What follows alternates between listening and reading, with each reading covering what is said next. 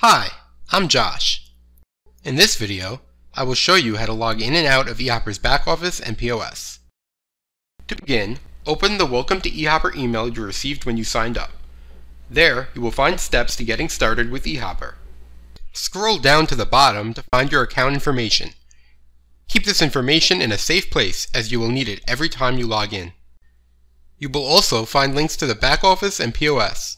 Before you start, make sure you have Google Chrome downloaded on your computer and that the browser opens there. Once you check your web browser, select the Back Office link to begin the login process.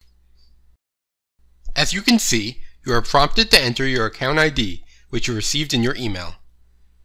Copy and paste your account ID and select Continue.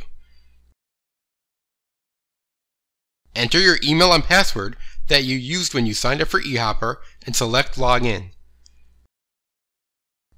Make sure you accept the terms and conditions and select Submit.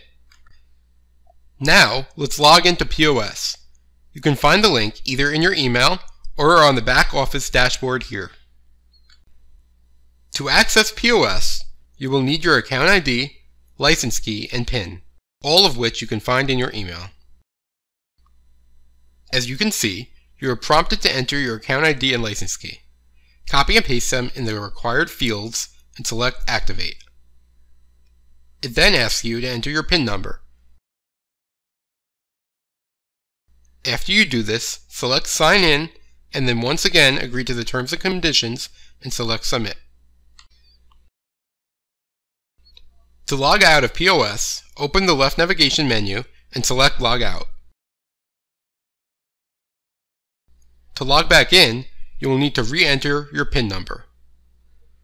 To log out of Back Office, you will also select Log Out in the left navigation menu. To log back in, enter your email and password into the fields. Thank you for participating in this video. To learn more, please view our other videos, visit our website for in-depth usage instructions, or call or email us from the contact information below.